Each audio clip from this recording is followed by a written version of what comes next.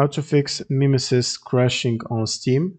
First, right-click on the game in your library and then go to the General tab and under Launch Options add this command, which is -dx11. Go to Installed Files and then click on Verify Integrity of Game Files and wait for it to finish.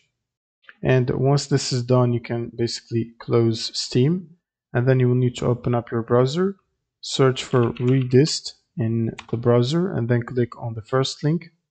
Scroll down to the second table and make sure to download and install both of these versions, the 86 and the 64.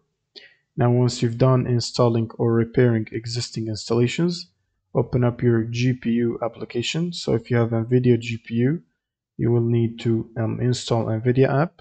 Go to the drivers section and from here select Game Ready driver. Check for updates and make sure to download and install the latest Game Ready driver. And once this is installed, you will need to restart your system and then just launch Steam after restart. Run it as administrator, right click and run as admin, and then you can simply launch the game and that should fix the crashing issues. Thanks for watching and subscribe.